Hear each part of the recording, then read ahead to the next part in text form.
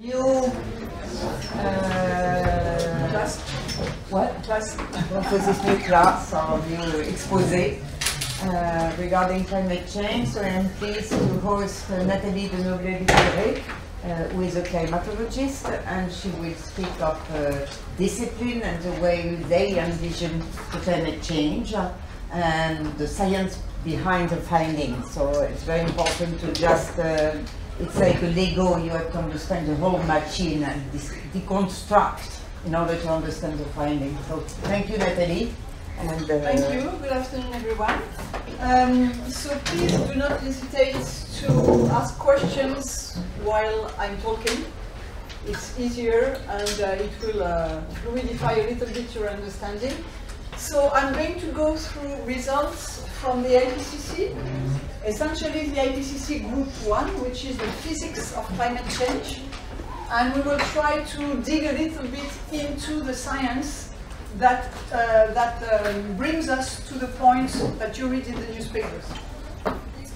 So we will go through climate change. What do we observe and what causes climate change? Even though probably you know, but maybe you do not know exactly why and how things happen. We will show that the distribution of climate change is uneven in time and in space. And that also is important because where you live, you do not have the same feeling of climate change or experience of climate change of where your friends live. How do we know that climate change is caused by human activities? I will go through that a little bit. How we project our future. How do we build the scenarios that tell us what may happen in the future? And I will end with my specialty, which is how do land matter in the climate system? What we do to our land, the fact that we cut forests or we build buildings, does it affect or not climate change and how? So what do we observe? What causes climate change? I would like to take you back in the last almost 800,000 years in the past, where you see here carbon dioxide and the evolution of carbon dioxide over those 800,000 years up to today. And what you see is that CO2 is having up and downs, which is natural, and the up and downs are between 180 parts per million, which is associated to cold periods in the past. The latest cold period was the last glacial maximum, 21,000 years ago. And warm periods with levels of CO2 of 280 parts per million in the atmosphere.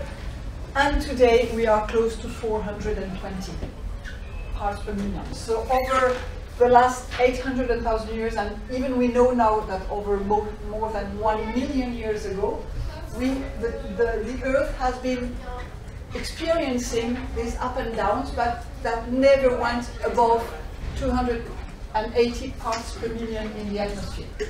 Okay? And generally the warm periods are referred to interglacial times and the cold periods to glacial times. If we zoom into the very last one, the very last glacial interglacial period, with the before last warm episode, which was about 126. Hello? 100, that's because it's a tactile, no? Well, whatever. The last warm period, which was 126,000 years ago, then you gradually go into glacial ages. So it takes 70,000 years or more to reach the glacial age. Then you have the very cold period, the last glacial maximum, 21,000 years ago, where you had massive ice sheets, 3 kilometers of ice sheet above Alaska, England, Canada, etc. Je comprends pas. Ça m'a pas fait ça du tout, moi. No, but it's tired. And suddenly it's green. Okay. Let's keep it green. Let me just change here. Tu veux mon adaptateur, il est peut-être mieux. Je sais pas, j'ai jamais eu ça. Here we go, let's see. And what you see is that getting into glacial ages take a long time. Get out of the glacial ages is pretty rapid, it's 20,000 years.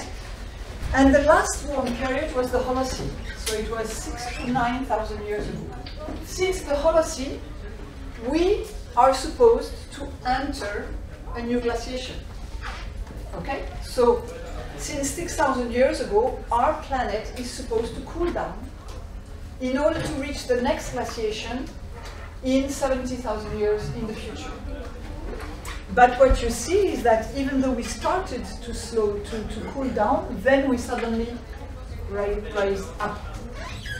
Okay? 1 minute. What is important is that today we have been experiencing 1.2 degrees C of warming over 150 years, while the cooling, 4 to 5 degrees C, occurs. At the last glacial ages, the planet was 4 to 5 degrees C colder in 20,000 years. Okay, so it took 20,000 years to get out of this cooling and to reach our level of warming. And now we talk about reaching 2 degrees C in 250 years. So 100 times faster. One question and another one behind. Yes, it's actually two questions. So first of all, I would like to know, or do we know what causes the fluctuations in history? We absolutely are able to simulate that with our models. It's just the orbit of the Earth around the Sun that has astronomical variations that are very, very precise, and we are perfectly capable to do that. Okay. So we know exactly. And can they be cumulative onto how humans influence the climate? So, the latest studies show that we will never enter the next glaciation. That's why we talk about the Anthropocene. We will never enter the next glaciation. We have gotten our climate out of its natural fluctuations by putting more CO2 in the atmosphere. So unless we really manage to go down to 280 ppm and to go back, to reverse completely what we have done, we will never enter the next glaciation. Whether it's good news or bad news, that's not for me to say, but at least we've taken our planet out of its natural trajectory. And that's mainly why we talk about Anthropocene. You had a question? Yes. I do know that, of course, the slight variations in the orbit, on the Earth's orbit, do affect the temperature. But what is the mechanism through which they affect carbon dioxide concentration? Anytime you affect temperature, you also affect the way the biology functions, and thus you affect the way it pumps CO2 or it releases CO2. Something in the sense of under glacial ages you have smaller tree cover, and that releases CO2 exactly. when the It's expansion going together. captures, Yes. then you get the signal. Exactly. But the signal of those variations is really the trajectory of our planet around the Sun, and then everything follows. Sorry, if it was trees before, how many trees do we need so that we have the balance now? What? How many trees do we need to have balance? Oh, it's not a number of trees, it's an entire system. You cannot just count trees and say if you have 2,200,000 trees then it will work. It's not that. It's not that simple. Okay? Can I ask, what is normally the thing that creates the switch from getting colder to getting warmer? Again, it's the trajectory, it's the Earth's orbit that just brings you more sun, which starts the deglaciation, and then it goes up. And then it's exactly. Okay? So that's the first very important thing that I wanted to point here is that the Anthropocene is that we have taken our planet out of its natural system. And the second thing is that from the glacial age to what we know, the planet does not look like the same at all, because here the sea level was 120 meters below what it is today. In the Mediterranean Sea, for the French people who know this area, there is a cave, the La Grotte Cosquer, that you go in scuba diving, and the entry is 70 meters below sea level.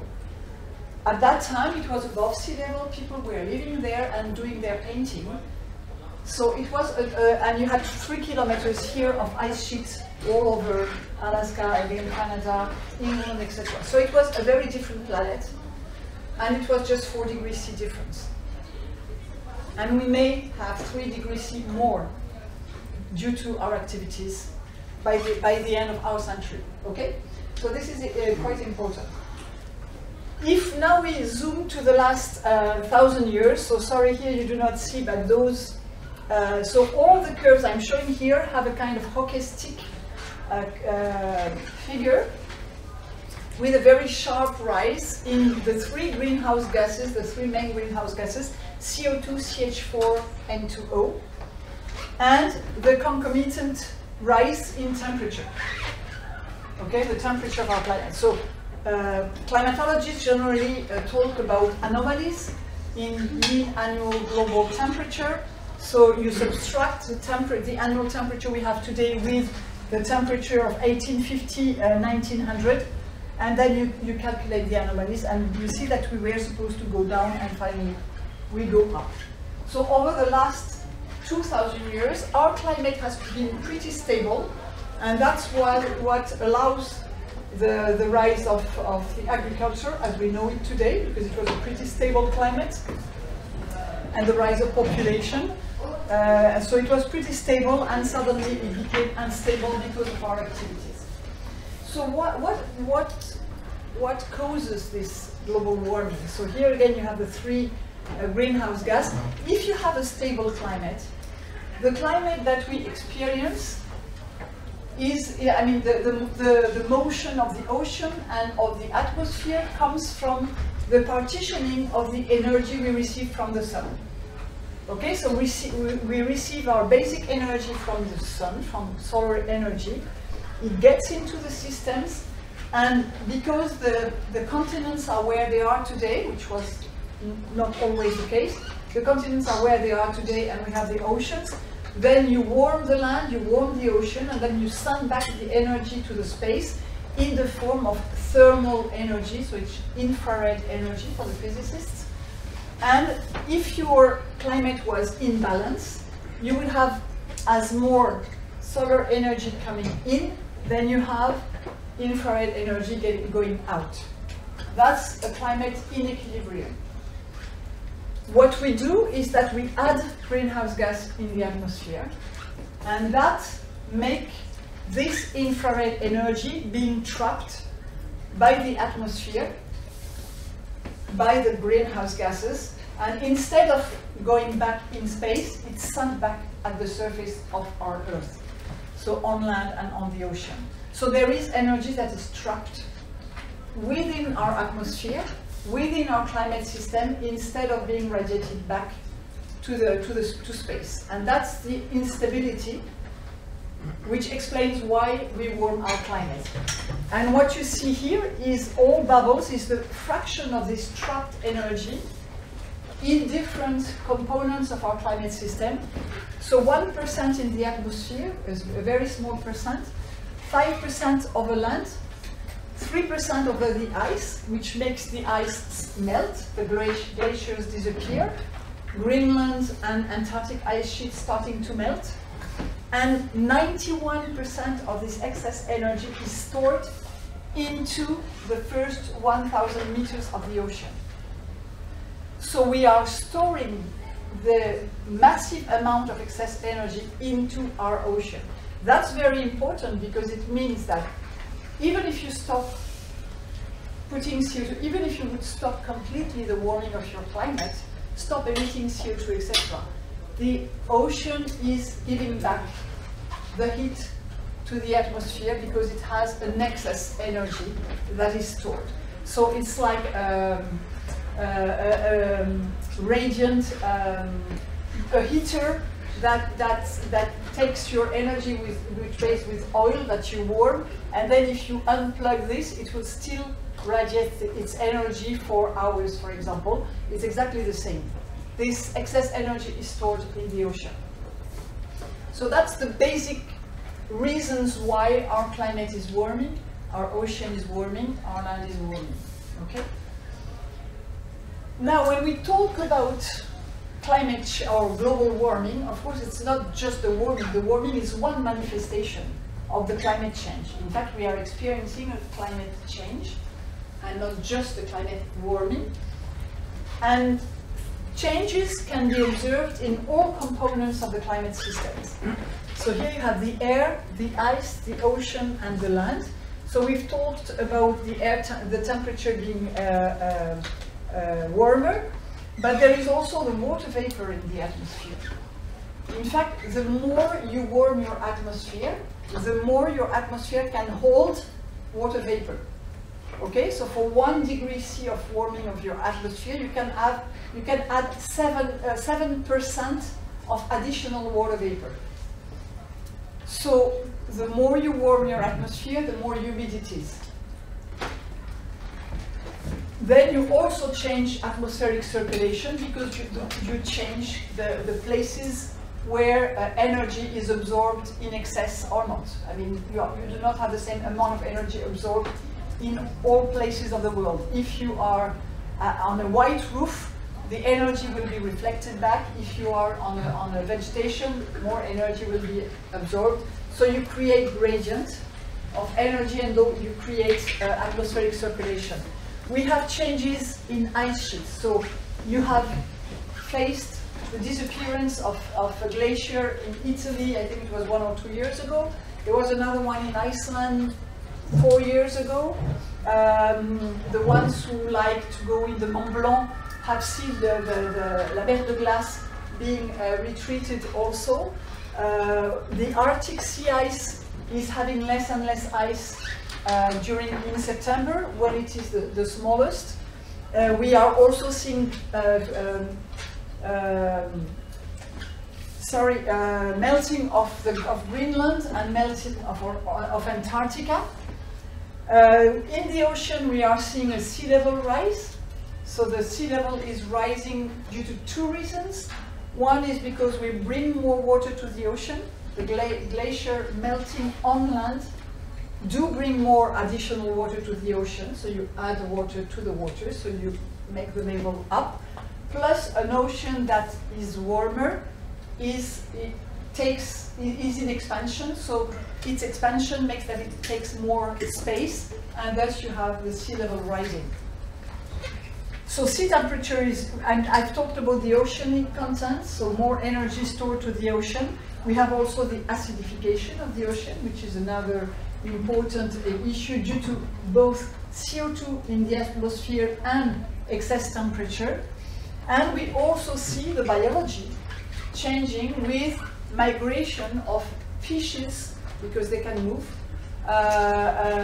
which is not the case for corals, for example. So you see range shifts in species in the ocean, where and they go at places where we were not used to see them. On land, we also see species range shifts. The tiger mosquito in France is here because of climate change. Of course, it's here because people bring it from southern countries to France, but it has been like this for decades. But it's only recently that the tiger mosquito can survive in France and thus become a nuisance for health. We see predators in trees, for example, so that can move. The trees cannot just run fast, but animals or insects can migrate, and then they can attack trees that are not used to see them, so they fragilize the trees. We have a growing season length, so with warmer temperature, spring comes earlier and fall ends later. So you have a longer growing season for most natural vegetation. You see trees gaining northward in the boreal regions, gaining at altitudes in the mountains because the conditions become more favorable for those. And we see changes, of course, in precipitation also in response to all climate change. So what is important here is to see that the manifestation of climate change, it's not just temperature, it's everything. Okay, it's all components of the system. It's on land, it's in the ocean, it's in the atmosphere, it's in the ice sheet, and we also see permafrost in boreal regions that start melting. And that's, if you see pictures of Canada, for example, in the north of Canada or of Alaska, where buildings and railroads have been built and have been stable for centuries, now they are just falling apart because it's melting. The permafrost is melting, and those buildings and railroads were used to be built on very solid ground, and now the ground is melting, so it's not solid anymore, and thus it's breaking buildings, etc. So that's another manifestation of climate change. And in all those, some are really unprecedented. So the accumulation in the ocean has been unprecedented for more than 18,000 years. It's the fastest sea warming that have been experienced in the last 11,000 years. The acidification has no analog for the last 2 billion years. So we are really experiencing things that have not been observed for a very, very long time on the planet. So now I want to show you that the climate change is uneven in space and in time. So in space, we talk about 1.2 degrees C of warming today, or 1.15 degrees C of warming. But the warming is not the same over the ocean, over the continents, over the high latitudes, and over the equator. So this figure shows you the local temperature weighted by the global temperature, so in degree C by degree C. So on each point of the globe, it shows you what is the temperature increase at this specific spot for 1 degree C of global warming. Okay? So what you see is that all over the ocean, you are more or less below 0.5 or 0.75 degrees C of warming. So the ocean warm at a slower pace than the globe. The continents are the ones that warm faster. So on average over the continent, for 1 degree C of global warming, you have 1.5 on the continents. And in France, it's the same. Okay, so it's about 1.5. So you warm faster over land than you do on the globe. And what you see also is that you have a gradient between the equator and the pole, with polar regions that warm much faster. In certain areas in Alaska, they are already at 4 degrees C of warming, while at the globe we are at 1.15. Okay, so it's much faster because we have some feedbacks due to the snow, the ice sheets, and the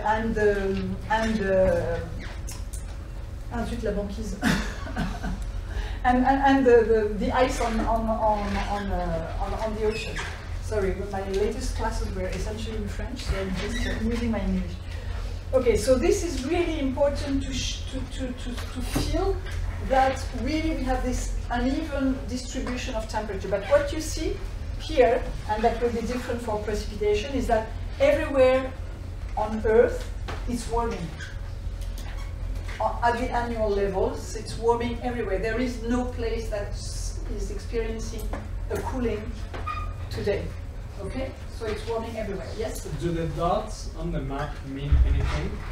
The dots on the map mean things where all, and I will show you some others, it's the agreement between the various climate models. But I will come back to this on another map. Okay? Can I ask one question? Yes, sure. So, like, how come, for example, Russia is in a really, really bad situation? As far as I know, it has Siberia and it has a lot of, I don't know.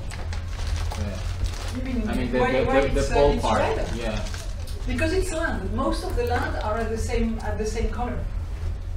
And the more continental you are, the more you're experiencing warming. So you see that it's essentially the oceanic facade that is warming at a lower pace. But everywhere you are on continent, Remember, in the ocean, you accumulate the energy and the heat distributed within the 1,000 meters, the first 1,000 meters depth of the ocean. You do not have any depth on the continents. So it's really warming very fast the crust of the ocean, of the continent. And you have other feedbacks that are purely physics. But so Russia is not experiencing things that are bigger than anywhere else. I mean, it's really the continents. Just a question. I thought that I read in recent papers that west of Europe was warming up much faster than the eastern part of Europe. And it doesn't show on this map. No, it doesn't show on this map. That doesn't mean that the latest results are wrong or better. That's the new. That's based on an immense quantity of climate models. Yeah. And the latest result that you saw have just made a selection of the models, trying to constrain them with the extreme weather events we have experienced recently. So it could be that this map changes a little bit in the future. Okay. It's science in progress. Okay. Yes. I'm just trying to understand what the metric exactly is. Is it change by mean change? So it's a change. Yes, it is the degree Celsius of local change for 1 degree Celsius of global change. So it's delta local by delta. Okay. So it means that at a specific spot you can be 0.5 degrees C when the globe is at 1 degree C of warming, or 2 degrees C if the globe is at 1 degree C of warming. So it's the global change compared to the global one. Change compared to benchmark. So it's the delta local divided by the delta global. Okay, but the delta compared to when? What? When is the delta measured from? What is the reference point? time? Reference Well, it's the warming from 1850. From 1850. Everything is measured starting in 1850, which is the start of the Industrial Revolution. Okay? Curiosity. I mean, of course, I have no access to the data, so I'm just getting the You can have access to the data. It's free of access for anybody. No, but I meant that I haven't seen it, but maybe you have, which is why, just a curiosity. Have there also been areas, for example, which have gone cooler No. on average? No. We can have a specific year that is cooler, but not the climate. And the climate is based on 30 years average. The climate is not one specific year. The climate is mean of 30 years. So there is absolutely no possibility that we are experiencing like a negative fraction, where the change is negative. It has not been observed. It has not been observed yet. Okay? It would be ideal. Okay, so yeah, so this I have not updated this number. It's 1.15 now. What is interesting is that here it shows you some billions of people that live in different, because it's uneven in space. You can see where people live, what is the temperature they have already experienced since 1850. And you see that there are marginal people, but there are some 100,000 people that already live in a climate that is almost 3 degrees C warmer. That's true, for example, at very, very high latitudes in Alaska, already 3 degrees C warmer than what they have experienced in 1850. And you have a large majority of people who are already living in temperatures warmer than 1.5 degrees C of warming, which is more or less what we have experienced here in France. And you have, so you see that there is the distribution. We have about 20 to 40% of the world population that lived in a region that was 1.5 degrees C warmer during the decade 2006-2015 already. Okay, so that's important, because when we talk about a 1 degree C global warming or a 1.5 degree C global warming, it doesn't mean anything for any of us. Okay, even for a climatologist, it's just a number. So what's very important is how this is incarnated where you live. What does it mean in the place, in your garden, in the way where you spend your vacations, etc., etc. So it's also a nice way to have a look at it. So we have looked at temperature, but now let's look at rainfall. So here it's the same map as the one we've seen earlier, but based on precipitation. So it's a delta local of rainfall in percent compared to pre-industrial rainfall divided by temperature. So it's percent change of rainfall per degree C of global warming. What you not see really nicely here is that you have a change in precipitation on the y-axis per degree C of warming. And if you look at the global scale, the more you warm the planet, the more rainfall increases at the planet level. And that's because, what I said earlier, your atmosphere, when it gets warmer, can hold more water vapor. So if you can put more water vapor in the atmosphere, when it's raining, you have more water to condense, and in fact, it's raining more. Okay? So at the global scale, the more you warm the planet, the more you will have rainfall globally. But what you see here is that you have negative numbers and positive numbers, contrary to what we saw earlier for temperature. So there are areas that are getting wetter, and there are areas that are getting drier at the annual scale. And this time the dots, it's the certainty, again, it's the agreement between all the climate models. What you see if you look at Western Europe, for example, is that we know that the Mediterranean area is getting drier and drier, and the more we will warm our climate, the drier the Mediterranean regions will get. We know that the very high latitudes are getting wetter, and we know that in between there is a transition going from regions that are getting drier to regions that are getting wetter. We don't know exactly where the limit is. That makes projections in the future more difficult.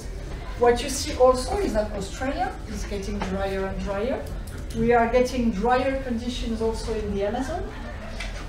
So Amazon is going to get drier if we continue to deforest it, but it's also going to get drier if the climate continues to warm. It's the same for Central America, Southern Africa, and you've got main parts of the ocean that are going to receive less water, and the monsoon regions are going to get more water, and the very high latitudes and equatorial regions over the ocean. So you see that there is a very large uneven distribution of those changes in total rainfall, total annual rainfall in very different regions. And we are really certain, wherever we have those dots, we are really certain that the trend is shared by all climate models on the globe for the moment. And you have more than 50 global climate models that exist in the world today. Yes? Okay, I don't want to paint this in a positive light, but what I find interesting is that in the Sahara or Central Asia or Arabia, where you would usually find deserts, there's suddenly a higher Okay, so the Sahara, you divide a very small change by something which is close to zero. Okay. So in fact, it should be more pale. It's just because here, the delta is almost zero. Okay, so that's why it shows. So yes, there is a slight wetting. So we won't see it regions. suddenly turning into lush greenlands or something. Well, at least we haven't found one climate model that greens the Sahara in the future. That doesn't mean it's not going to happen, but we haven't found one yet. Yes? Will we have like rising ocean level, like water level? We are already at 50 centimeters, and yes, I will show you later Will we have pictures which area on Earth will be underwater? Oh yes, of course. Yeah. The Barbados. I don't know if you've you can look at the Prime Minister of the Barbados Island. She made a wonderful speech. I think it was in the COP at Copenhagen, and saying that in 50 years from now, her country will not exist anymore. It will be completely underwater. So yes, the small islands, areas that are already at sea level on the coastal area or slightly below sea level are going to disappear. So yes, there are massive areas. That's one of the reasons why laws in many countries are going to change to forbid people to build houses and buildings close by the sea. Because then you are not going to ask insurance to cover the risks of disappearance of those houses, because you know they will disappear. Okay, so it's really something that is quite important. And yeah, you have many. That's why you have all the islands that are really worried, is that many of them are going to disappear. All the ones that are almost at sea level are going to disappear, and not in 200 years, within the following decades. So that's a real issue. Now, so I've shown the uneven distribution of climate change in space. Now we are going to have a look at the changes in time. And that horrible figure shows you the season of the greatest warming that has been observed since 1850. So orange is December, January, February. Blue it's March, April, May. Green it's June, July, August. And purple it's September, October, November. And if we just focus on France, for example, you see that in the Mediterranean area, the summer is the season of the greatest warming since 1850. In the Massif Central and the middle of France, it has been essentially winter. On coastal areas, it's essentially fall. And in the northern part of France, it was spring. So this is important for the living, of course. It's important for the ski season. I mean, ski resorts. Most of ski resorts in France that are below or at maximum at 1,500 meter altitude, they know that if they want to renew their mechanical lift, they are going to lose money, because there will be no more. They need 25 years in order to absorb their investment, and they will not be able to ski for 25 more years if you do not have altitudes higher than 1,500 meters. Okay, so when the season of greatest warming occurs is something that is important also. And then the last, in terms of the uneven, is of course all the extreme weather events, which is what probably make more people believe in climate warming. It's not the gradual change in climate, it's more the extremes that we experience. And we know, for example, that the increase in frequency, intensity, and duration of heat waves over all land areas are occurring, and they can very robustly be attributed to climate warming.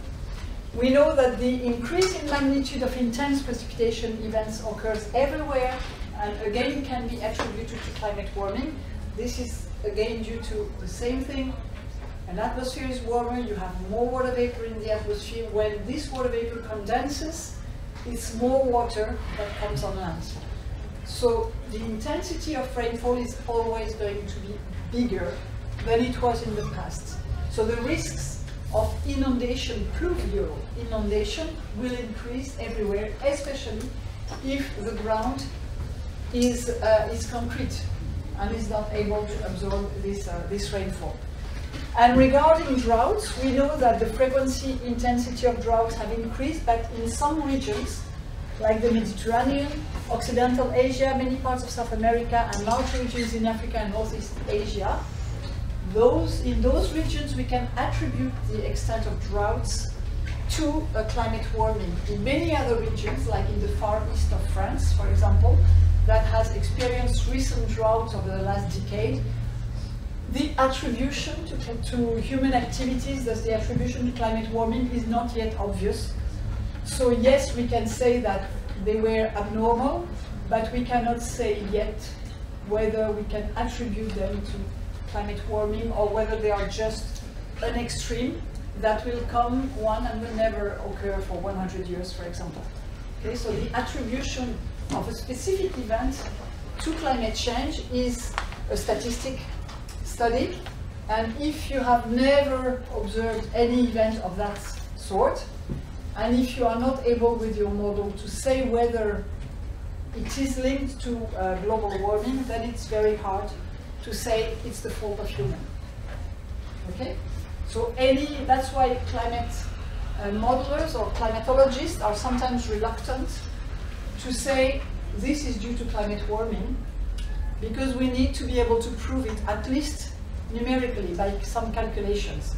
And when we do not manage to do that, then we prefer to say, yes, it's possible, but we do not have any certainty, we are not 100% sure.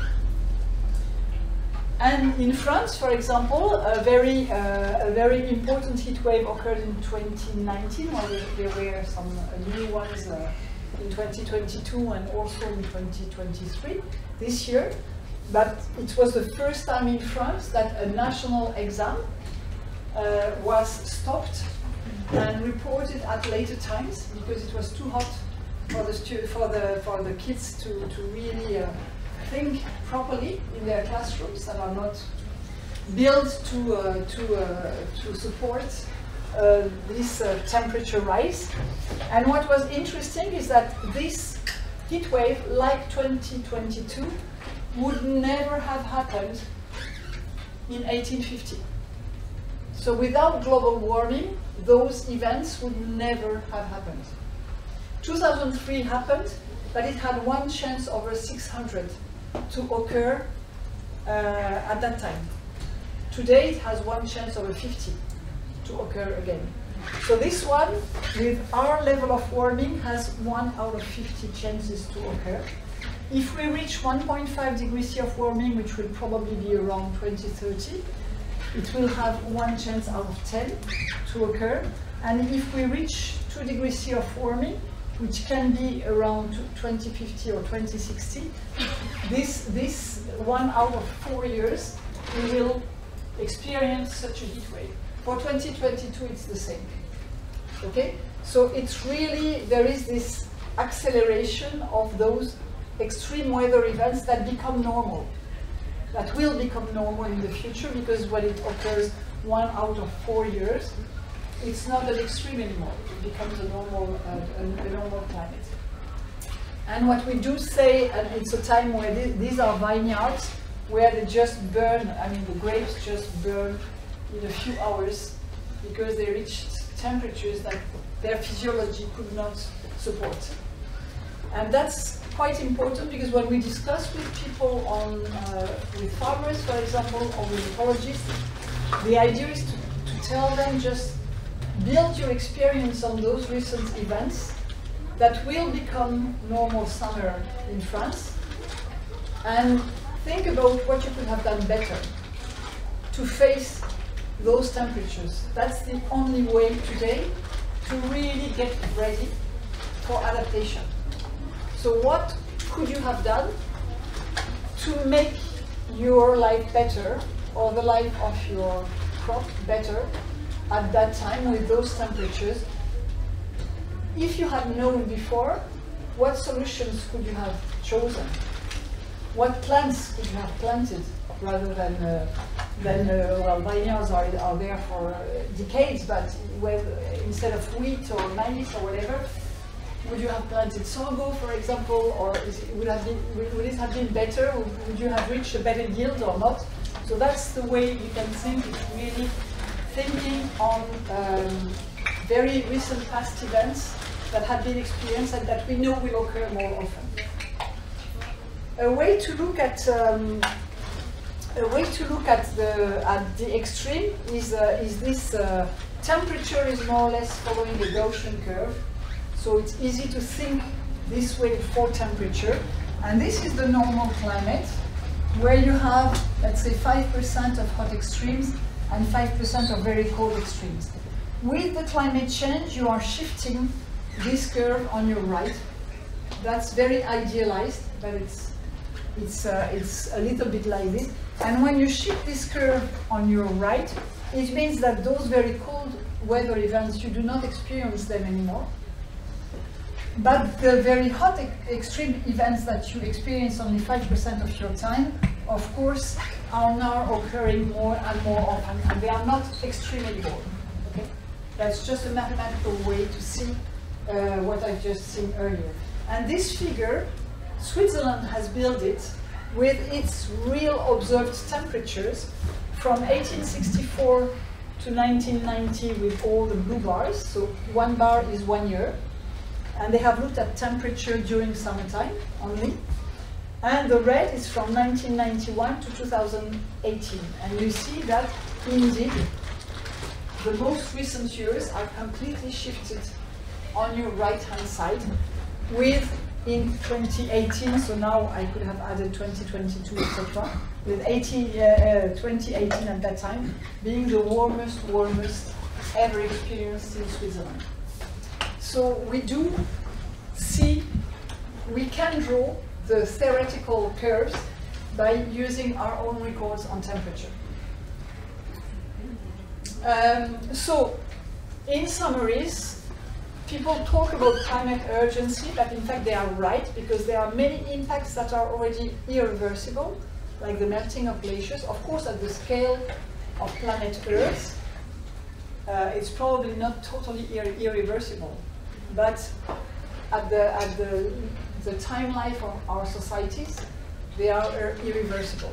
The melting of permafrost, which is in progress, sea level rise, which leads to the loss of land, and we have a rapid increase of exposed populations, and I will show you later that many regions can quickly become uninhabitable, and the extremes, we've just talked about the extremes.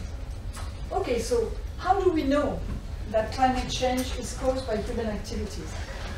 In fact, sorry for this cut, but we looked at all factors that do influence climate.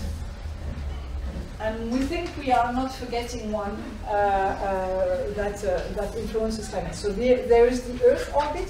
That's the 100,000-year cycles that we talked about at the very beginning.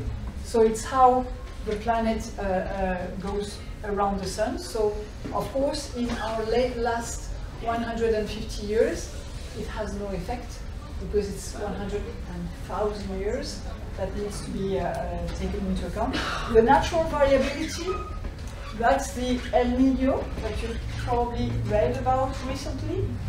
Those are abnormalous temperatures in Eastern Pacific.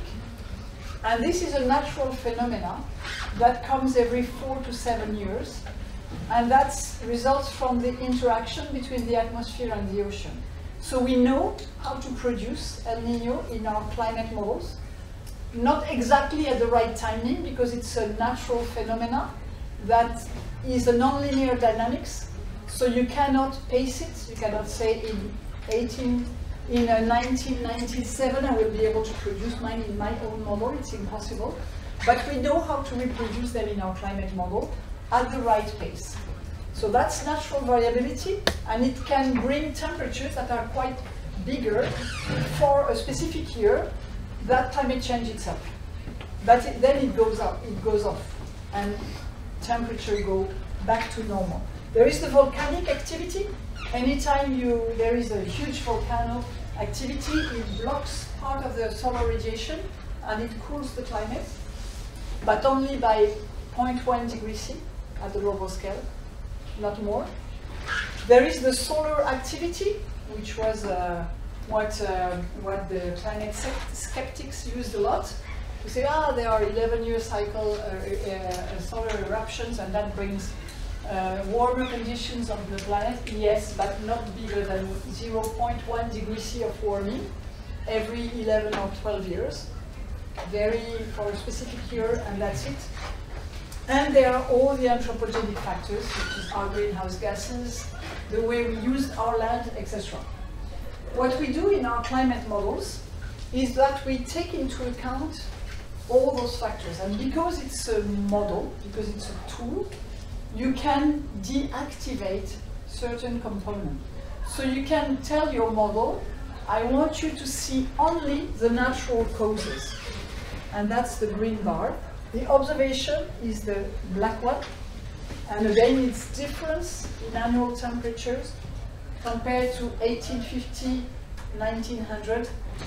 So it's anomalies in global mean annual temperature. So if you apply only natural causes, El Nino, volcanoes, solar eruption, you see that the climate would not have changed at all. Nothing would have happened.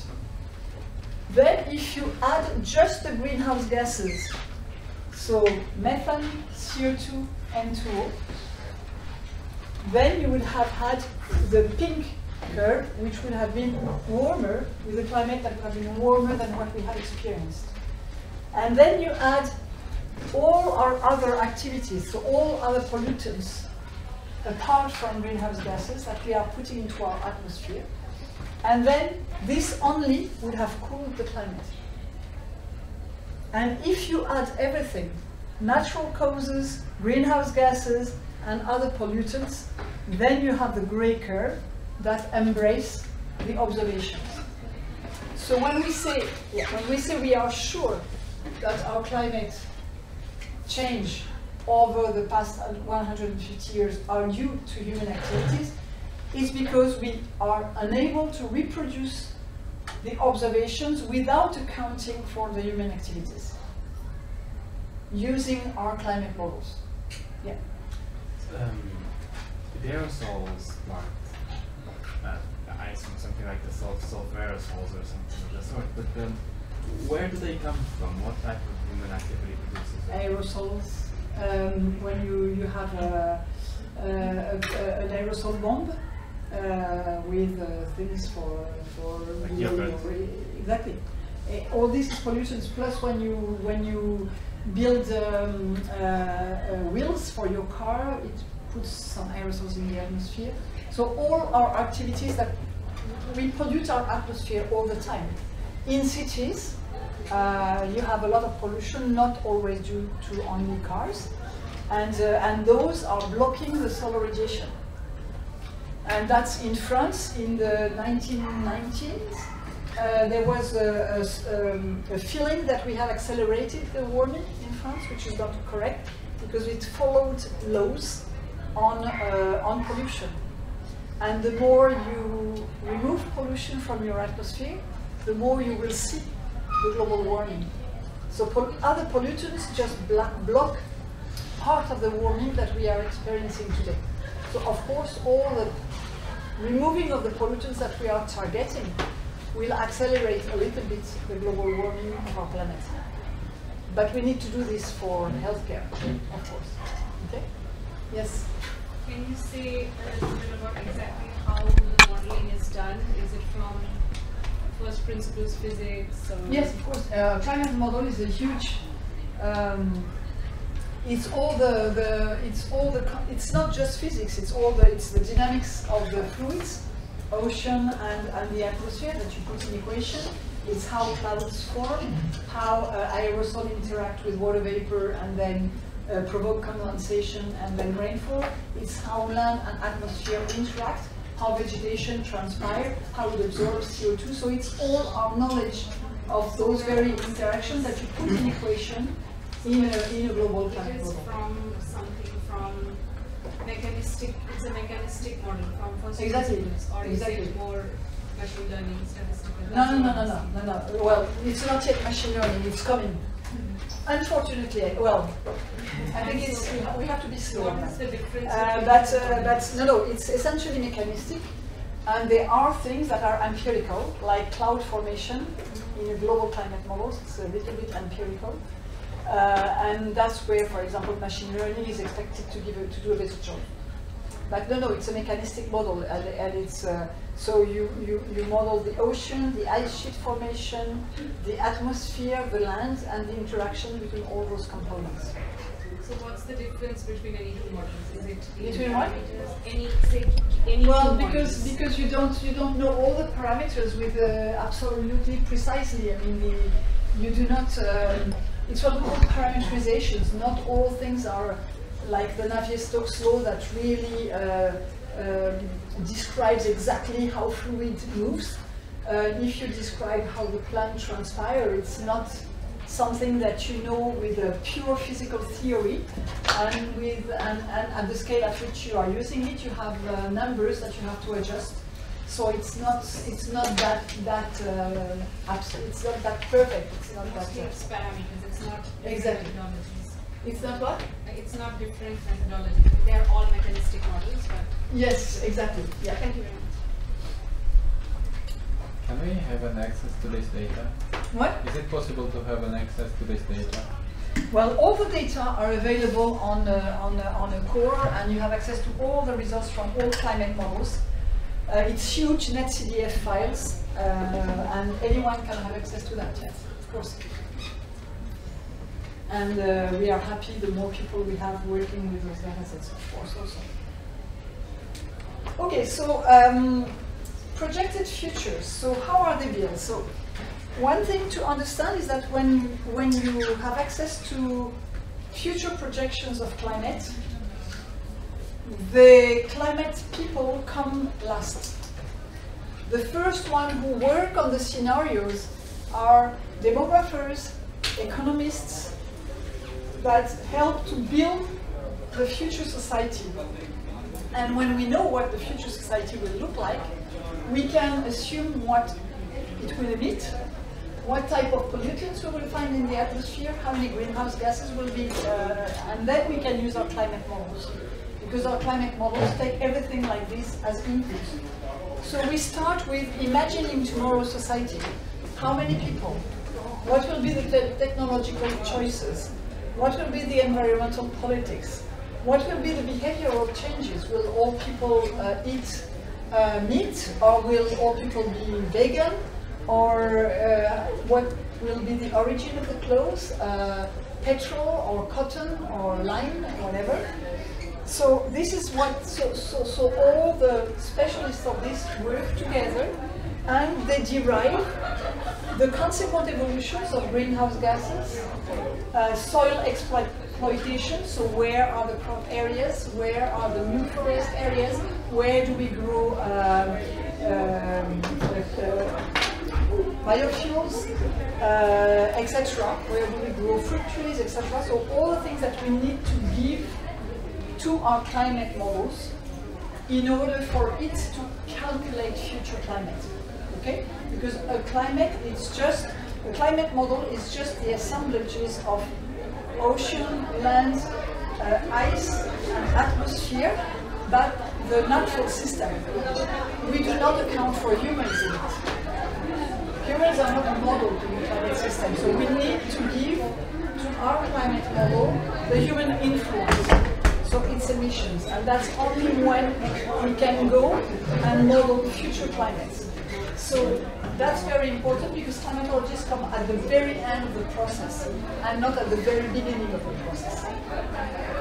So when you do this, you end up, this is from 1980 to 2100, and these are the emissions of fossil fuels and cement in gigaton of CO2 per year. And each line is a scenario proposed by all this group of scientists before climate people. Okay? So you end up with thousands of possible future, of possible trajectories in terms of emissions of pollutants, greenhouse gases, soil exploitation, etc. And then you choose some of them because we cannot run a climate model for more than 1,000 trajectories. It's impossible. It's taking too much time, computing too much computer resources, and using too much space. In one simulation, it's terabytes of climate data that are stored and produced. So it's impossible to have everything in a data center. So what we do is that we take some of those specific scenarios. Here, for example, 4 of them have been taken. One of a very, very high-end scenario, one very close to Paris Agreement, and others that are quite different. And you see here the level of warming associated with each of those specific trajectories. So if we manage to follow Paris Agreement, we will probably limit climate to 1.5 or 2 degrees C. But if we do some business as usual, we may end up with 5 degrees C warming, etc. Yes? I was just wondering because I saw there's like a whole area of net negative global emissions. Like, don't these scenarios only work? Like, I've only read very superficially on this, but aren't there like objects in the climate model, such as carbon capture and storage or bioenergetic carbon capture and storage, which are necessary to even reach that point, but which are like which only exist in the imagination of the modelers and cannot be applied at scale yet? Yes, that's a very good point that I tend to raise a lot. Is that yes, I mean modelers end up with negative emissions, which you see here. Yeah.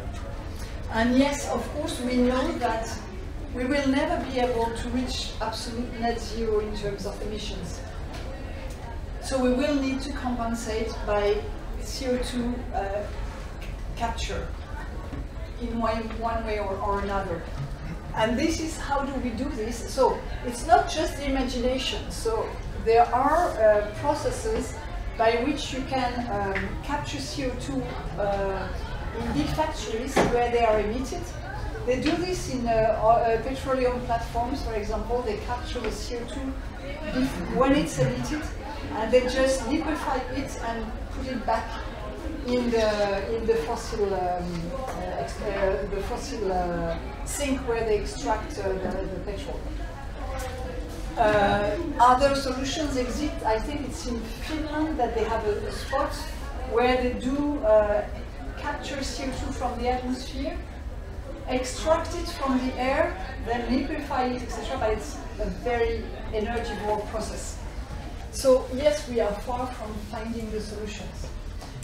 So you are right. We will never be able to reach the net zero without being able to capture CO2 in a way or another and put it back on land. That's why people are thinking about planting forests, but that will not be sufficient. You're right. It's a big issue and a big question.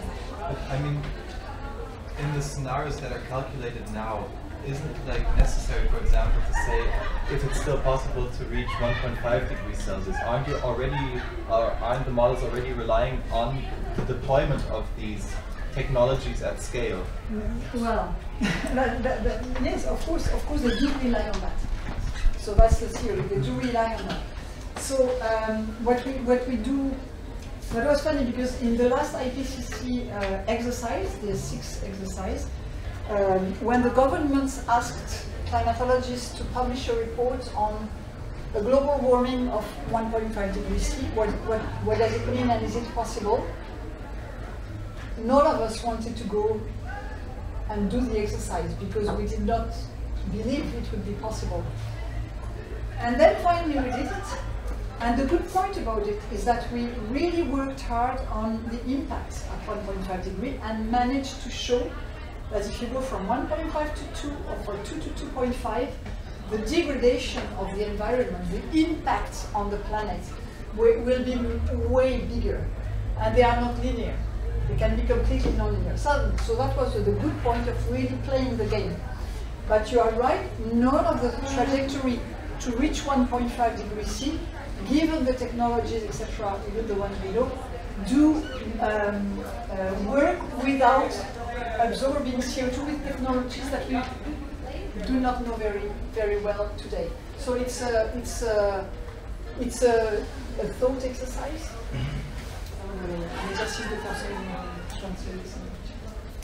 You're right, it's a real issue. Yeah. Isn't that true for all the curves that go down? All the curves that cross the zero.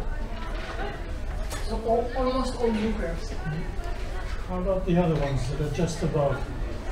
The ones that are just above are the ones that do not need negative energy that you see that they may reach 3 degrees. If you take today all the engagement from all the countries that have been proposed at the last COP, if you put together all the engagements, which are not respected by most countries, even though they go in the right direction, they do not go at the magnitude of what they proposed, we will reach 3 degrees C of warming, with all wills expressed by all countries. So to go to reach 1.5 degrees C, or to not cross over 1.5 degrees C, is almost impossible to do. So maybe we will do it like here, an overshoot and then come back. In some decades, we will find means to do that, but we will probably go over 2. That's for sure. Just a comment. Yeah. So we are not leaving good future for the next generation. No. No, and I didn't put the. I don't know if you look at the last IPCC report, the synthesis report. I did not use this curve here. They have plotted the stripes of different trajectories of climate warming, and with the dates of birth of people. So the ones who were born in 1930, and then in 1970, and in 2000, 2020, etc. And then you show how many, the gradient of temperature that each generation is crossing. And the ones who were born in 2000 are the ones who are going to experience the strongest gradient of warming change. So with no, sorry, with no stable climate. I mean, my grandparents had a very stable climate, and I had more or less, not really stable, but probably more stable than the one you are going to experience. Yeah, that's for sure. Okay, so that's the transition in temperature. So I think that is important is that here you look at a very reasonable increase in climate change, so Paris Agreement and climate business as usual. And what you see is that over the next 20 to 30 years, even though we act positively, we will not immediately see the results of our actions. And that's something which is very difficult also to tell to people in factories or to everyone, is that our future climate over the next 20 to 30 years is already written in a way. Whatever we start doing now is really going to show up after 2040 or 2050. This is because whatever we do is just small additional or small decrease of CO2 we put in the atmosphere, which will not be big enough in 20 years to show in terms of temperature. We will see it in terms of level of CO2 in the atmosphere, chemical composition of the atmosphere, but not in terms of temperature signal. Yeah, you had a question? No, you had a question. Yeah, like just to comment. Yeah, like that is also the complexity of like telling this to policymakers, because they would like there is an election like coming up, and they have like it's either like okay, like that is not my problem because the solution or what I do now it will be reflected in 30 years. Yeah. So I would rather like put more resources on labor market, or yeah, like creating jobs or whatever. So it's very, very complex. Yeah, that's very complex. Exactly. No, it's very complex to really. So that's why I said the experiencing the climate extremes, being able to explain that it is an extreme today, but it will not be an extreme tomorrow, is probably the best we can use to convince policymakers about the future and about taking actions. But when you talk about total energy, the IPCC report has written that if you exploit all already existing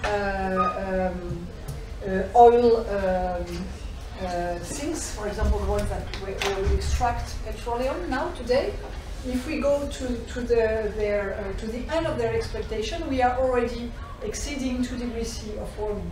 So any new additional one will lock our future. And that's what they are doing. Creating new shores, new offshore drilling, which will lock inevitably our future, because they will want to make money out of it. So this should be stopped completely. It should be completely, so again, we have a problem to talk to those people. That's very hard. If we go to the climate models, so I just wanted to show you one way also to evaluate our climate models. So in the 2200, we had some, that was between the third and the fourth IPCC report. So at the fourth IPCC report, all this part was future projection, and all this part was historical things that have been experienced. And when you look at this, you look at the colors here, it's what has been observed since then. And the black line was what our climate models were projecting for those 20 years. And when you look at this, you see that what was projected at that time, so what was the future at that time for our climate model, really happened as we have predicted. So there is a consistency in the use of our climate model, which has not been proved to be wrong so far in the projections they made. So anytime there's a new IPCC report, we go back. In the previous IPCC report, we looked at what was the projections and we looked at what has happened. And we see whether our models were right or wrong. And so far, they were always right.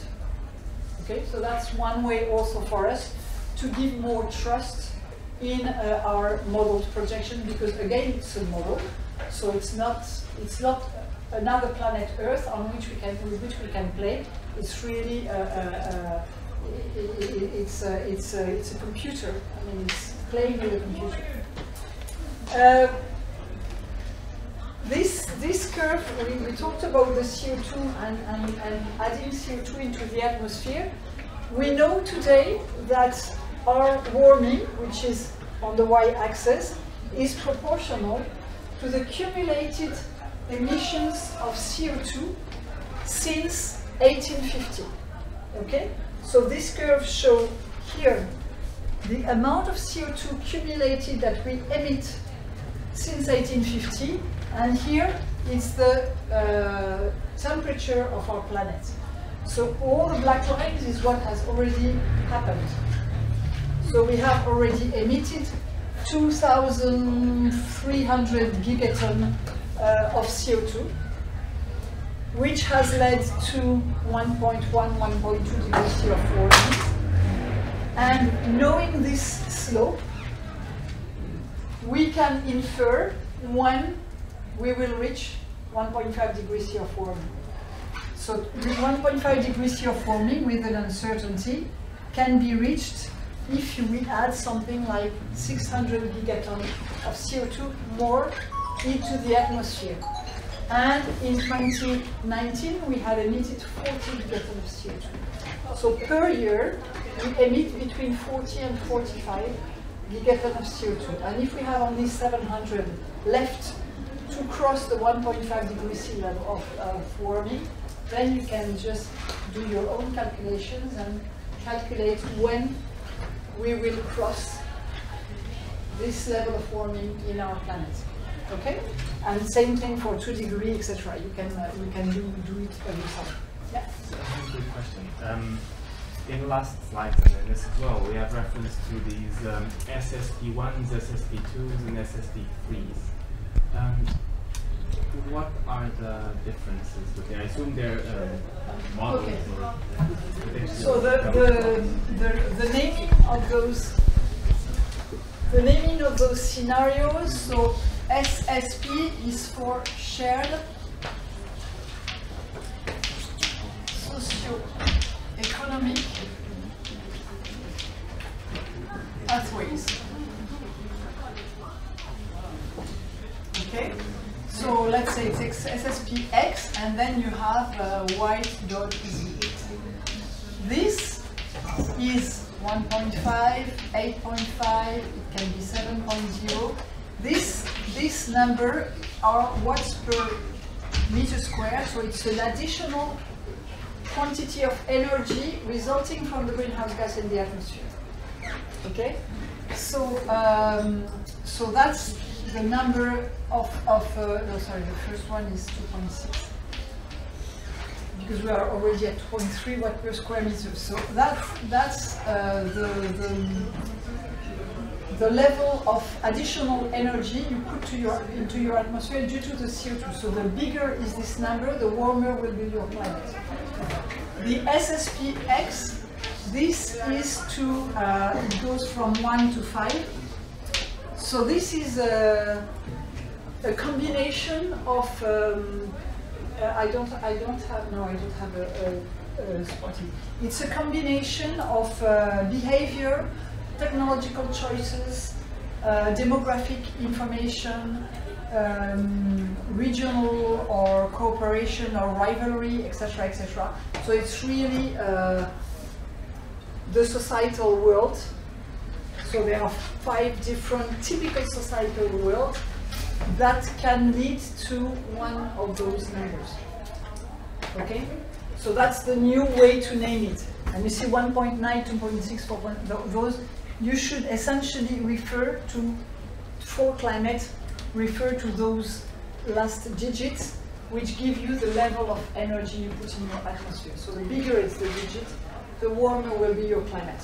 And with the X, the bigger the digit, the more, with the X, the first number? Well, in fact, you can, well, they have chosen, let's say, the number 5, but you could reach 8.5 watt per square meter additional energy with SSP3, for example. So it's really different ways that the society will borrow to reach this level of warming in the atmosphere. But they are not ordered necessarily, as in one They are is not better ordered. and No, I don't think so. I can't remember. Generally, they are divided by levels of cooperation, and I think there are levels of sustainability, something like that. And then you feel a matrix, and you have a middle of the road, and you have four digits like this. So that's the way more or less they are used. That's really the sociodemographics, and I have not taken a slide showing that. But, okay. Yeah. Imagine we would commit completely to staying under 1.5 degrees with the technologies we currently have. Could you describe a bit what the world would look like? What scenario that would entail? I'm not sure I understood your question. With the world we are having now, we will never stay under 1.5 degrees. It's impossible. What is the best we could do? What would the best action look like based on the current technologies we have now? It's being more sober. It's sobriety.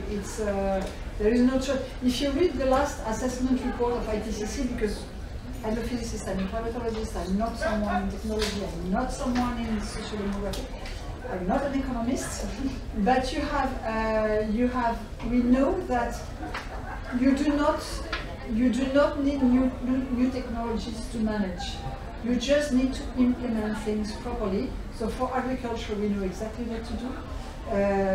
We are locked by the world market and by big companies. But we do not, that's the thing that the last IPCC report has shown, is that we are not in a state where we do not know what to do.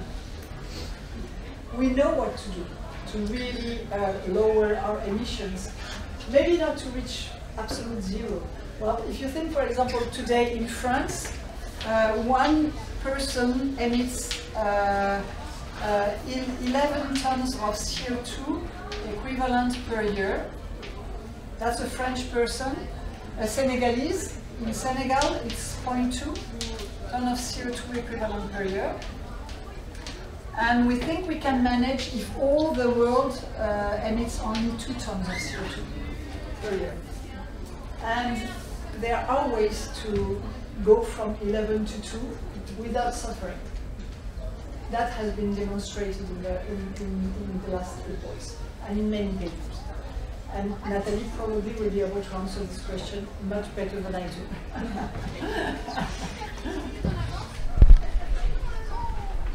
Actually, I'm trying to understand if it will ever happen. I don't think so, because we have so many differences, and we are talking about global level. Yes, we we're have so many differences: the background, the culture, the mentality, Yeah, that's preferences. Humans. Yeah, and how would it be possible to act collectively, which is kind of impossible? And the next question is. It's not a question. And it's a desperate comment. Yeah, because and which of these phases, I don't know, models are we facing in the future if we face the reality, not just if we reach, because I don't think we're gonna do that with our differences. It's not gonna ever happen. So first, let me tell you one thing. First, the first IPCC report was in 1991. At that time, even in the climatologist community, we were not as sharp in talking about climate change as we are now, even in our community. Okay? So since 1990, so in 50 years, things have changed. In 40 years, in 30 years, things have changed considerably. So many countries have managed to limit their emissions. 80 countries of the world have managed to reduce their emissions of CO2. The population knowledge is growing. Many of your generation is already taking good habits. So this, for me, is a real positive trend. So what we need to do is continue to give this knowledge to everyone, people in the public policy, people at the governments, people in industries. You've got the CEC in France, la Convention des entreprises pour le climat. So it's big and companies of different sizes that have come together 2 years ago, and now they are renewing this at the regional level. And they have taken class. So each director of those companies has to follow 6 weeks of classes on ecology, climate, resources, learn about things, and then propose things to change. So that's a good sign also. Okay, there's not total energy. Maybe we will manage to drive them in it at one point. But so things are moving, and they are moving in the right direction. So, and what is, when I talk here about Africa and about France, it's because it leaves room to multiply by 10 their capacity to emit, and thus to reach certain level. And for us, dividing by 10 does not mean we are going to live a bad life. So there is hope for me. But it will take time. Of course, we think we do not have time. That's true. I mean, we have less and less time the more time goes on. But we have more and more people informed, and we need to continue to form people the much we can, as much as we can. Thank you. So this is just, it's a little bit the same, and we come back to a question about the dots. Now they are just hatching, but it shows you, 1.5 degrees C warmer world, 2 degrees C warmer world, changes in temperature, changes in rainfall. What you see that the changes, so anytime you have a hatch, it means that all climate models agree on the direction and the magnitude. And you see that for temperature there is no disagreement between the climate models.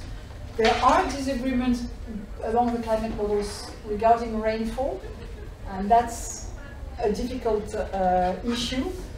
But you see that there is no disagreement in areas that are really going to get drier and in areas that are going to get strongly wetter. But there are, for example, most of France, except the Mediterranean Sea, we have disagreements between the model because we do not know when we will go from the area where the rainfall will decrease from the area where the total rainfall will increase.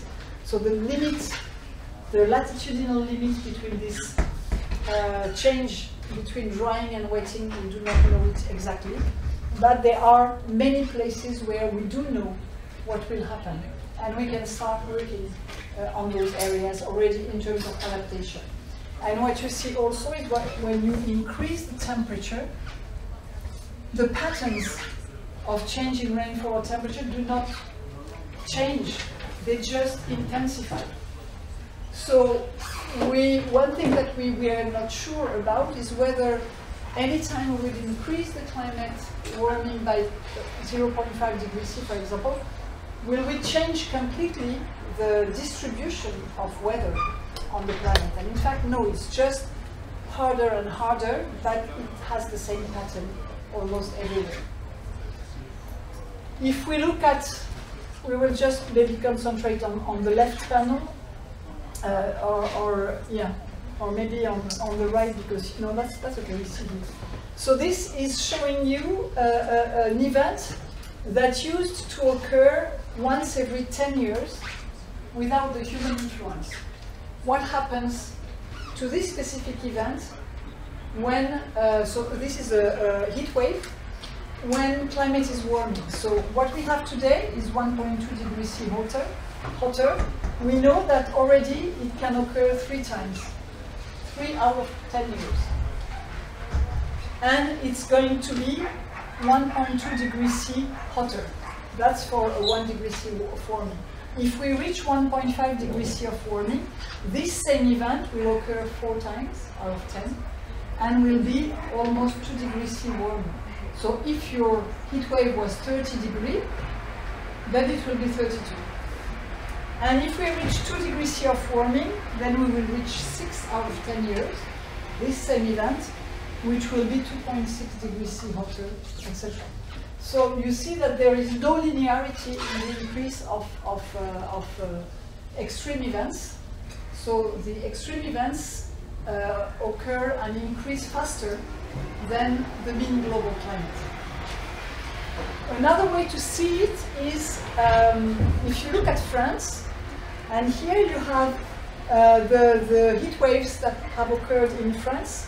All the ones that have occurred are in yellow.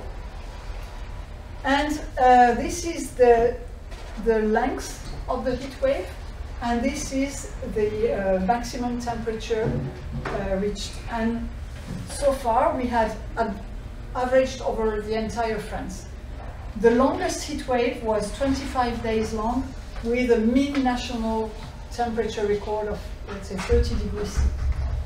All those bubbles are if we reach the maximum level of global warming that we can have, if we do not apply any restrictions to our emissions. You see that we are going to explore conditions that we've never seen in the past. So we can have heat waves lasting more than 3 months and reaching more than 35 degrees at the scale of the total country, not just on the spot, at the total country. So we will explore conditions that we've never seen before. So we don't know whether our railways are going to support that. We do not know whether ourselves are going to support that, whether all the conditions of evacuations, for example, if you have to be transported to the hospital, etc., if you have to stop a fire, etc. We don't know whether all this is going to work. So with Nathalie, we work for a regional group of experts for the Île-de-France region, and Paris asked us last year to explain whether Paris could reach 50 degrees C of warming during summertime. And of course they are thinking about reaching 50 degrees C during next year, when we will have the Jeux Olympiques, the Olympic Games. So we looked at 1,000 simulations, climate simulations, and found 80 that said that 50 degrees C is possible in Paris. And it started like 2022, with hot conditions in June, very hot conditions in July and suddenly peaks to 50 in August, and then hot conditions in September. And this can occur at 1.5 degrees C of warming in certain models. So it's not impossible. And that's very interesting, because then what Paris is going to do this September is to test whether firework, emergency hospitals, etc., can cope with this. What can go wrong if we reach 50 degrees C? What is going to disrupt? What are the things they need to think about ahead of time? That's an interesting game. Frightening, but interesting. Was a question? Yeah, actually my question connects to that, like also what can city or local governments do in your opinion, or is this something they can do, or has the action be taken globally to prepare or to avoid the heat waves like that? Because I always feel also in the city that I come from, what the local governments are doing, it's nice and they're trying, but it always feels like a bit of a drop on the hot stone. Yeah, What so could I they think do? it's never a drop, in a sense that it's an entrainment effect. So everybody can do its little piece. Then what local governments have to do is really prepare to adaptation. So of course they need to, I mean, like Paris is attracting a lot of tourists. And tourism is something that of course is a problem, because most of the people come by plane, etc., etc. So what do you do? That's a real issue. But there is a way maybe to work with tourism so that it becomes less problematic in terms of CO2 emissions, but it's the same for ecology. But then they also need to know, and France, for example, they also need to know how to adapt to certain conditions, and that's the case of Paris at 50 degrees C. But you see, recently in France, the government said, we will work for climate mitigation, we will think of a world at 2 degrees C, and for climate adaptation, we will think of a world at 4 degrees C. And people say that this was not a good way to think, and I think they are wrong. I mean, you need to think for adaptation for the worst weather you are going to reach, in order to build whatever you need to build, but that will sustain those temperatures if we are to reach them. But in terms of climate mitigation, you need to be very stringent and make sure that you do everything to avoid those things. If you build a dam that can resist very high fluxes of water, then they can resist lower fluxes of water, but the reverse is not true. So if you do adaptation and mitigation for the same level of warming, you may very well disrupt your adaptation procedure at one point. So local decision is very, very important for adaptation. But also for mitigation, again, as an entrainment, as knowledge diffusion, etc., and show the good practice.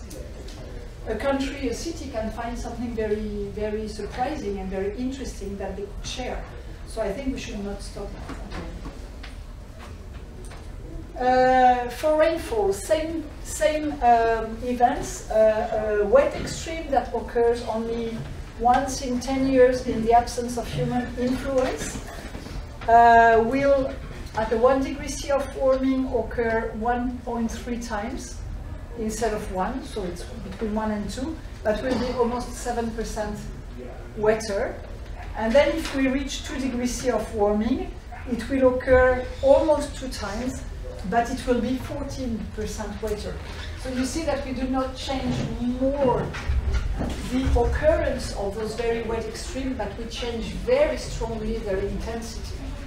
And that's creating inundation, flooding, like we saw in Libya very recently, and also in Greece, I think it was 2-3 weeks ago.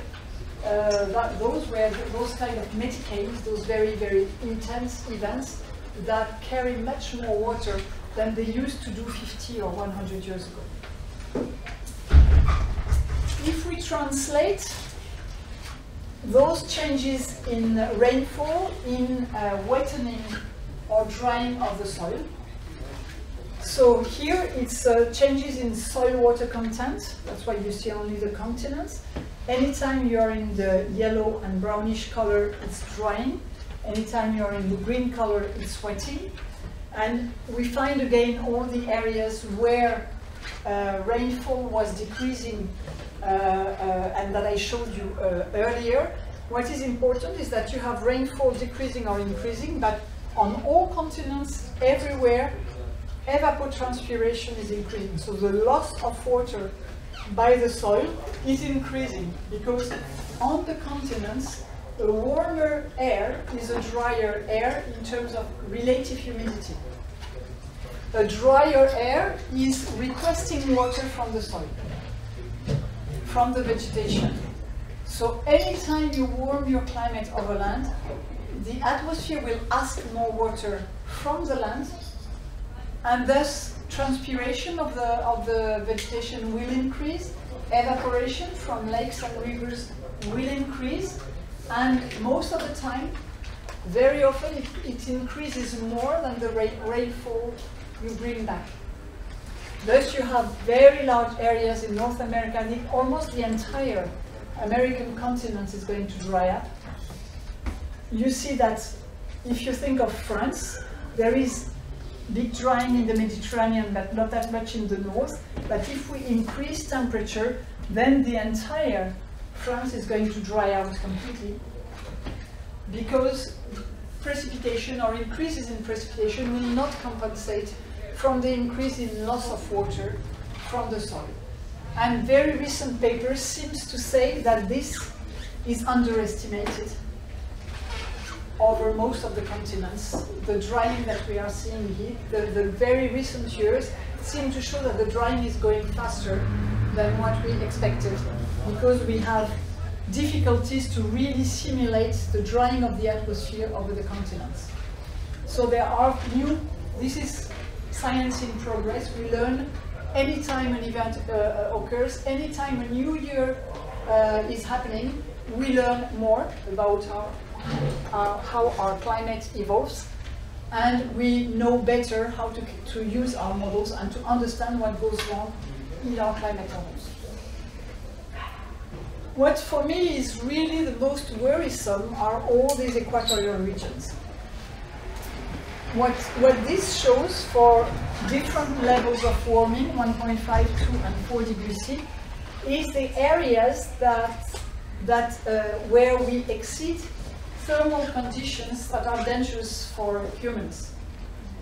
Thermal stress.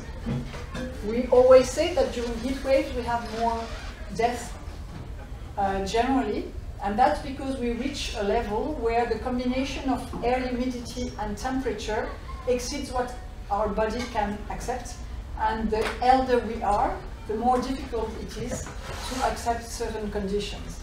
And here it's from days to months per year where we exceed those specific thresholds that are difficult for humanity. You see that at 1.5 degrees C of warming already in the Amazon, you have places where you are between 3 and 6 months per year of suffering at 1.5 degrees C of warming. If we reach 2 degrees C of warming, this length also occurs in Western Africa and in India. And in most tropical regions, it's between 1 or 3 months where you do experience temperatures that may bring you to the hospital. So that means that you have to change the time when you work. In China, they are already thinking about changing the hours of working, especially outside. If you think of farmers, in France, more and more farmers harvest during night now, because it's too hot during the day, especially in the big tractor, where you have all the heat from the engine, which makes your temperature in the cabin exceeding 50 degrees C, you have to harvest during night. So this is something, so that's why in Arabia they think about building underground cities. So how do you adapt to this? And what is worse is that, that's for human, but if you think about climate analog, that's a game that we play, and I can send you a link where you can play with the analogs, which is you are at a specific place, you project yourself in a 2 degrees C of warming, and you say, well, where is today the place that experiences the climate that I will experience at 2 degrees C of warming? So in a few years. If you are here, you can always find a place southward that today experiences what you will experience here in Paris tomorrow. When you are in the equatorial regions, there is no analog. No analog at all. So to project the ecological changes, to think about what you will be able to farm in those regions in the future, you don't know. You have no analog, you don't know where to look. So you just have your imagination or your theoretical knowledge. But there is no place that you can look at to think about this. So of course, in temperate regions, of course, we are experiencing things that are not nice. But in equatorial regions, it's even worse. Because they are already exceeding thresholds of heat stress for human, also of course for animals, vegetation, etc. But they also cannot project themselves in the future, so that makes things very, very hard. So basically, developing world will be affected. They are the one that contributes the less and affected the most. Yes. Oh wow. Exactly. Yeah. That's a real reality. And anything about the US, because the US is just. Oh, they are not at 11 tons per of CO2. I think they are at 30 or something like that. Do you know the number, Nathalie? I think they are about 13 in the US. Ton of CO2 per year. Ils sont très élevés, ouais, je m'en rappelle plus le nom. And still they are not as affected as us. No. For several reasons. First, they have the technology to adapt. They are in temperate regions. And you have the funding also to deploy some things to shelter yourself or to maladapt by deploying air conditioners, which is a maladaptation because it consumes more energy and it rejects the heat outside, so it makes the heat the outside more hot. So that's a real issue. So again, I think it's really, and when you work at the global scale, that's also interesting because then you need to think about those countries that maybe you don't see when you work in a temperate country at a very local scale or regional scale. You just see what happens around you and not what happens elsewhere. The question would be, why then developed country like US or China, they're emitting so much, but the cost is being incurred by developing world. Why is that so? Because I think when you are starving or when you have a problem, climate change is not your biggest issue. If you just think about farming in Africa, there is what we call the potential yield, so the maximum yield you can reach with a specific crop. In Africa, they are at 25% of the potential yield, so their potential gain is 75% additional. In France, we are almost at 100% of the potential yield. So if you invest to technologies that improve the yield of what you are already planting, it's going to be better than the loss of yield that you're going to experience due to climate change. So that's the gaining yield is what they need to think about. So it's just, I mean, we have the luxury to think about it. It's not the case for every country and everywhere. If you think of extremes or hazards, what is interesting is that I talked about changes in intensity and or magnitude. So with heat waves being more intense. We talked about changes in frequency. There are also evidence of longer durations of those events, especially for droughts that really last much longer. There are also questions of seasonal shift. In September, a heat wave, such as the one we had a few days ago, never happened in France. Starting school with a heat wave has never happened. So we have a seasonal shift of the events. We have a shift in the speed of the onset. Now we talk about flash droughts, a drought that just comes in a few hours or a few days instead of a few weeks. Its name is flash droughts. We never talked about flash droughts before. It's very new. And spatial extent. I talked about national levels. A heat wave like 2003, which reached really all regions in France, had never happened before 2003. You had a specific area in the Mediterranean Sea or in the southern west of France that experienced heat wave, but never the entire country. And since 2003, we have many years where the entire country was experiencing a heat wave, even the far northeast or northwest of France, which generally was not experiencing this. So the hazards profile is changing with climate change. So we say more intense, more frequent in new places. Brittany, French Brittany, heat wave was not very often, and it was a nice thing. But now they have experienced in Brittany some very hot weather that was difficult to accept at other times, and there are also new combinations. So in the old times, you either had a heat wave or a drought, but you never had both together. Now you have more and more both heat wave and drought in combination. So this, again, is something very new. We talked about sea level. There was a question about sea level earlier. So if we reach 2 degrees C of level, within the next 2,000 years, if we reach 2 degrees C of warming, within the next 2,000 years, the sea level can reach between 2 and 6 meters. We have a big uncertainty on that, because we don't know absolutely very well how to do it, and we have uncertainties on whether Antarctica is going to melt or not. So between 2 meters minimum rise of sea level, 6 meters maximum. But in 10,000 years from now, it will be 8 meters. Because that's a very long process. Like melting of the sea, the rising of sea level is a very long and slow process, because the oceans are deep, because they are huge, etc. So it's a very slow process. Yeah. It's a very slow process. So even if you would stop warming today, or if you would stop warming at 2 degrees sea level, the ice sheets will continue to melt, and the sea level will continue to rise. So you see that you commit not just the next generation, but a number of generations ahead of time. Yeah.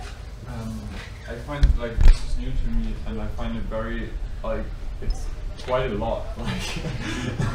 And are there? Remember, last glacial maximum it was 120 meters below for 4 degrees C of cooling. Yeah. Are there other such long which are the, because you mentioned some throughout the presentation, you have the 3 most long-term.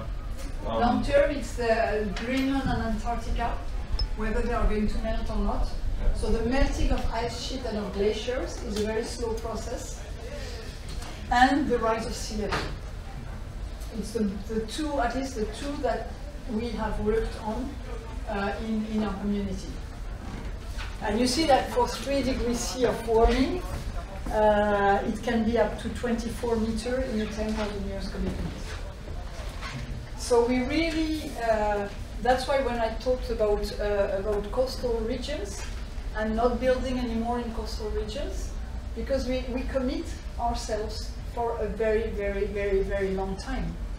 So it doesn't mean anything just to build the walls.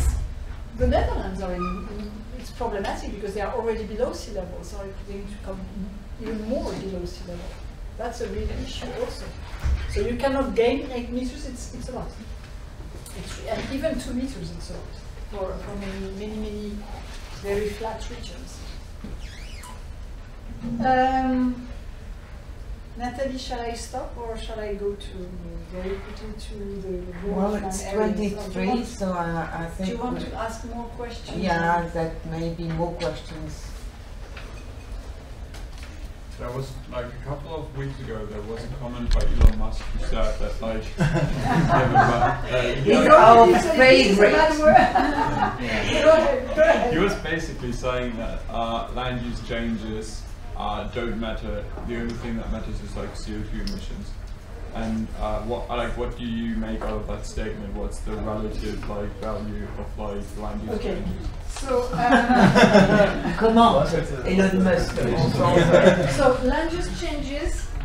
So they matter. They matter because they and that's what I think here, because they contribute by 23% to the emissions of greenhouse gases. Okay. So they do contribute to our total emissions. So if you do not exploit your land, you have less greenhouse gas emissions. So that's one answer. Then they matter a lot, and that's what I was showing here. They matter a lot at the local and regional scales, because they do exchange at all times energy, not just greenhouse gases. They exchange aerosols, water, heat with the atmosphere, and thus they have the potential to change or to mitigate locally an extreme event.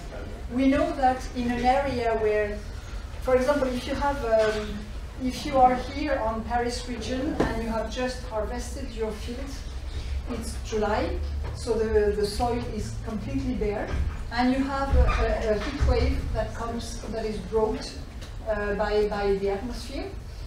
If it comes over a field that has been harvested and that does not send any more transpiration to the atmosphere, any more water vapor, then your air masses, that is, let's say, 4 degrees C warmer than usual, will climb up to 7 or 8 degrees C warmer.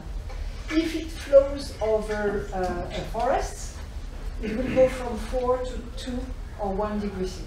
So it will lower the intensity of the heat wave. So you can modulate the intensity of an extreme event by the way you occupy your land. That's why we want to green our cities. We want to green our cities to cool our cities, because a plant sends water vapor in the atmosphere, so it takes energy to the soil and it sends it in the atmosphere. So it has an effect at the local and regional scale. It has an effect in modulating the CO2 in the atmosphere. It captures CO2. Today, ecosystems take 29% of our CO2 emissions. So, and we can probably increase this number by playing cleverly with our land. Of course, the first big issue is CO2 emitted by our activities. But you can modulate a third, a fourth to a third of those by playing with your land. So land uses doesn't have a zero effect, especially at the local scale, at the regional scale. So at the global scale, it's through greenhouse gas mediation. At the local scale, it's through how it plays with energy and water. And that was part of one of my conclusions, I guess. So land areas contribute to the evolution of climate globally, because they are at the same time source and sink of CO2. So they have an indisputable role in climate mitigation. And locally, regionally, because they must be used to modulate the manifestation of climate change. But what I'm surprised about is that Elon Musk says that CO2 matters. Yes, that's true. So the fact that it makes, well, what we do to the land doesn't matter, it's just, it's nothing. But if you say that CO2 matters, then we made a big step forward, I think. Are there more questions? Yes. It's less related, I think, but like I heard in the past that for planes, because they pollute at a higher level in the that it's like worse, and like what is the reason for this? Like, because there is like this showing of like, because the emission is showed in comparison with other things, but because it's at a higher level. So I'm not sure I would understand. I would completely respond to this, but if you in global warming, what we call the troposphere, so the first 5 kilometers of the atmosphere warm, and the stratosphere is cooling down. When you send planes that fly essentially in the stratosphere, they will warm also the stratosphere. And this double warming, I think, makes things worse for the surface. But I don't know exactly all the physics that goes below this. But there are. I mean, you can find many. I mean, if you send me an email, I can put you in the hands of one of my colleagues who knows very well how to answer those kind of questions. But it has to do with how we warm the stratosphere that naturally cools down even with climate change. And so that changes the distribution of energy in the atmospheric system. So there is no easy answer. No. Yes, because I was searching before, because someone told me that there was like this mispresentation of the thing that I couldn't find easy answer. Okay, I can find the reference. Yes, you have a question? I think we're out of time. Up to you. I have time. Just a quick question on how does population density relate to land use patterns? Because if we look at land use patterns in Western Europe or in the United States of America, it's very well planned, and the land density is very low, so the population pressure is commensurate to pressure on land use. But if we look at, let's say, the Amazon, or if we look at South Asia as a subcontinent, the population pressure on per square meter of land is very high, and it's essentially either unplanned or inhabitable or unusable, especially in South Asia. And that is also primarily the region which is now facing a very high precipitation pressure, because Pakistan and Bangladesh both have a very frequent and a very long run of floods and cyclones.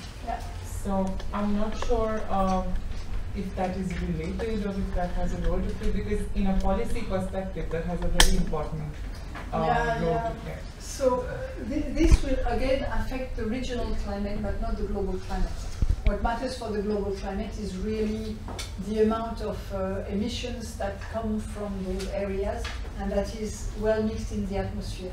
But at the local scale, it matters a lot, because it will matter the way a precipitation event will transform into a flood.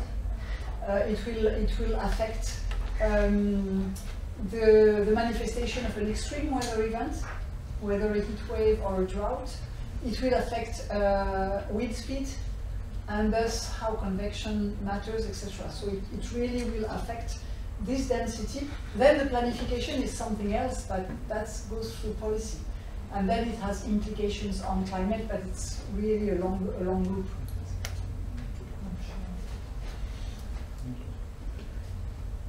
Any other questions? Maybe we can stop there, so if there are no other questions, because it has been a long day. Really great. Thank you very much.